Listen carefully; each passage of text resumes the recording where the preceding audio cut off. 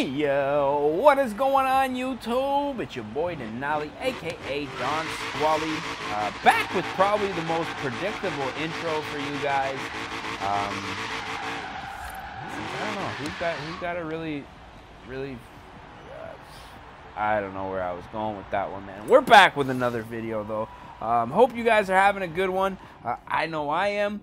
As always, we're back with another YouTube request, man. You request them, I build them. The way the channel's been, you know, pretty much from day one, not gonna lie. But today's request comes from one of our loyal viewers, man. Yadvinder Gakau on YouTube wants to see a Ford Pursuit drag build.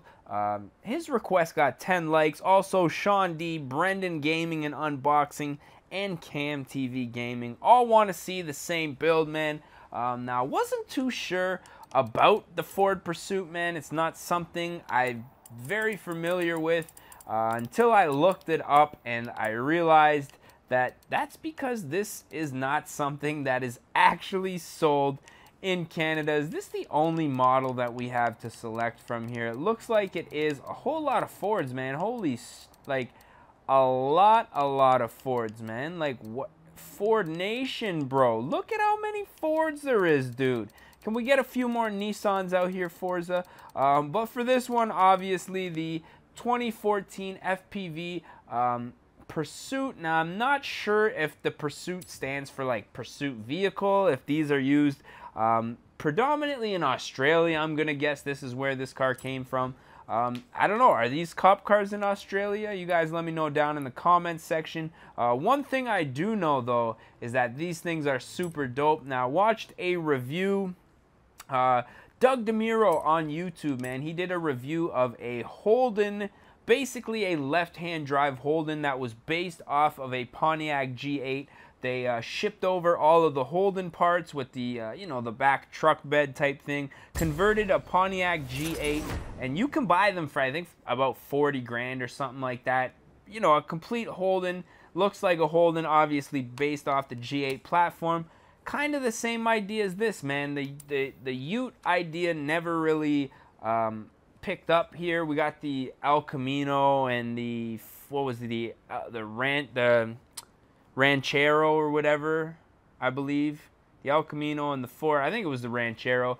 And yeah, aside from that, was back in like the 70s and stuff like that. And the idea really just never picked up here in the States and Canada.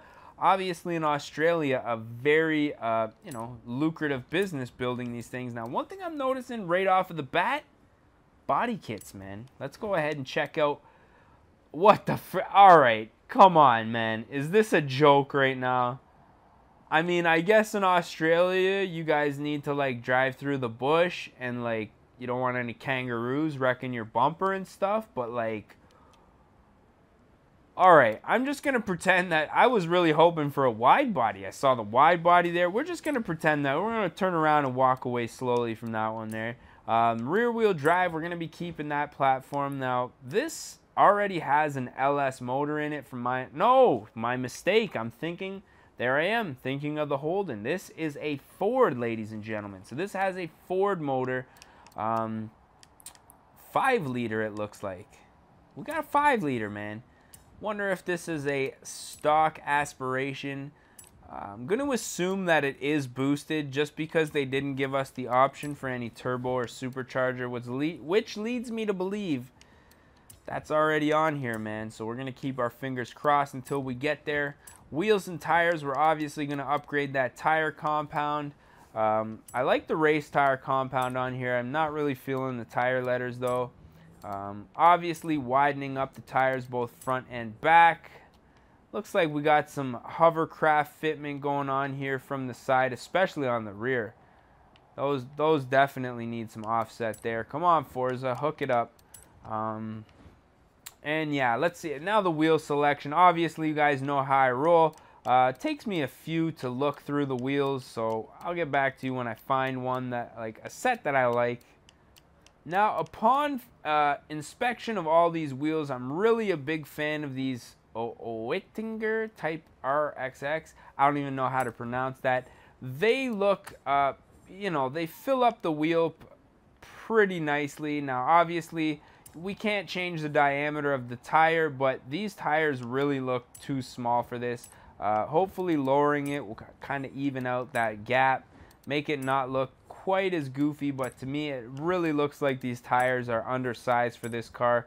Like the tire itself could go up one series, I think, just height wise, but obviously it's a video game. We can't, you know, we can't win them all, but we're gonna try our best here. Upgrade the brakes.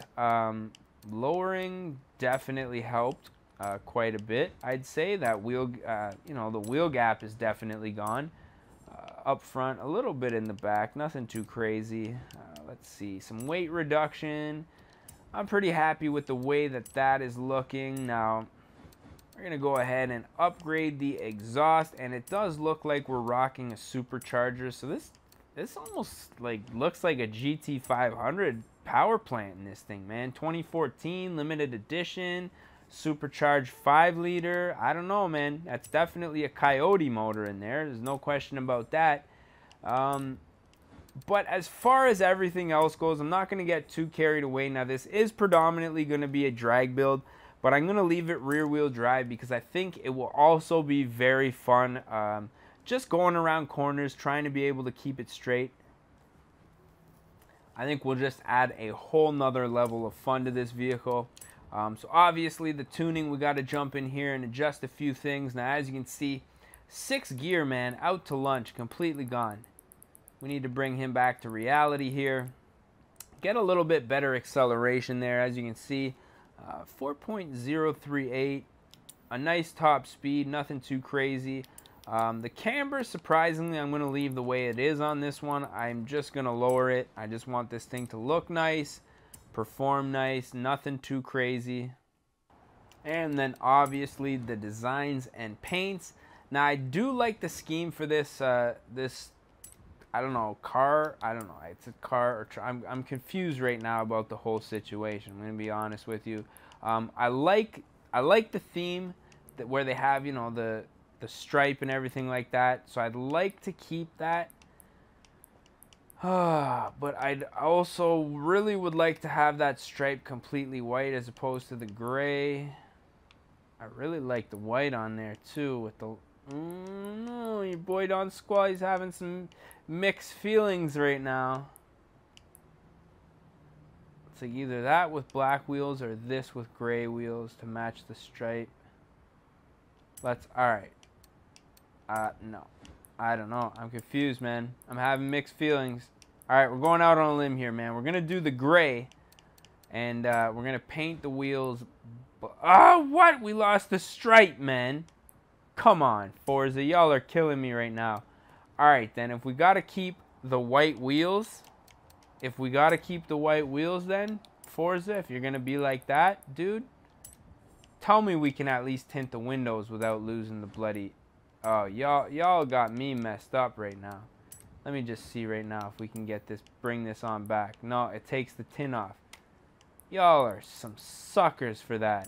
Forza, can we fix that little glitch in the game, right? Like what? Because I tint my windows, now I all of a sudden gotta lose my factory place stickers? You know, like they automatically fall off? That is not simulation, man. That is not how things happen in real life. Anyways, we got the color combo that we want, that white on white with the nice little black stripes there. I think it's gonna look pretty good. Like I say, the only thing I really would change is maybe some tint. Sounds like a Mustang, no question about that. That supercharger though. Now the one thing that I was thinking, watching the review of this Holden, is that I can't help but wonder how taking so much weight, like the rear seats, all the trunk and everything, from the back affects the launch of these cars, man. Now obviously that's going to affect the weight distribution quite dramatically, right? Very front heavy vehicle. I mean, obviously suspension and, you know, bushings can change all that stuff, but I don't know, man. Some of you guys who are familiar with the Utes, am I saying it right, the Ute, or is it a UTE? Because I got flamed on one of my videos saying I wasn't saying it right. I don't know. That's what Doug Nero said. But yeah, I don't know. This thing, we're having trouble keeping it in a straight line, which leads me to believe that my theory about having the light rear end. Wow, this is redlining like a mofo. Sorry, my theory about having the light rear end definitely affects the traction is what I'm gonna go out on a limb and say that. But like I say, you guys, let me know, man. Now when this thing gets to the top of redline, when you're just about to shift, screams, man.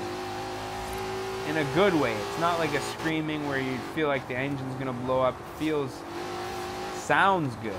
Sounds very good. Oh, damn. That was a close one, man. That was a close one. Had we gone through untouched, I would have been super, super, like, Xbox record that type stuff, but not quite. Look at this drift, man. This thing's better suited as a drift build, man. My apologies. Because I know the request was for a drag build, but this is a cool little drift car, man. Very long though. But the one thing that I like about these Utes is that if I had one, I could drive this to work, style out, drive it to the street races, drive it to the racetrack. On the weekend, put my ATV in the back of it, drive it up north to my boy's place, and go off-roading.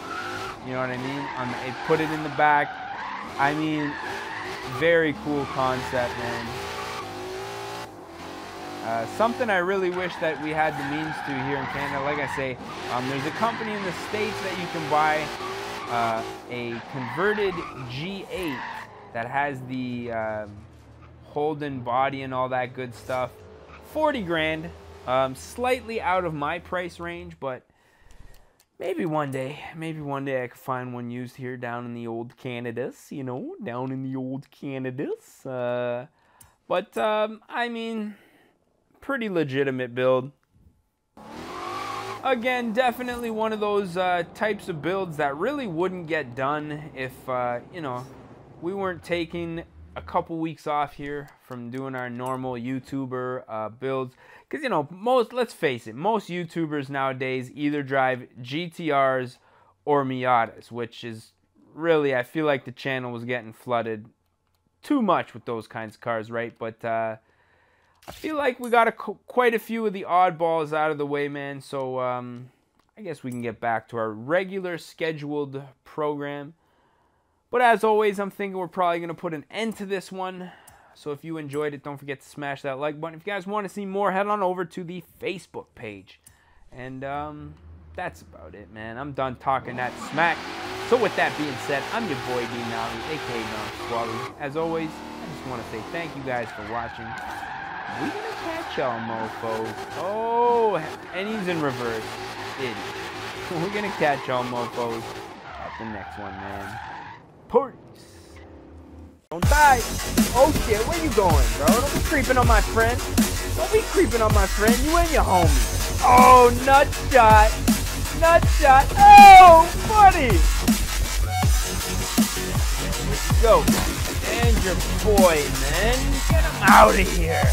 Oh, fucking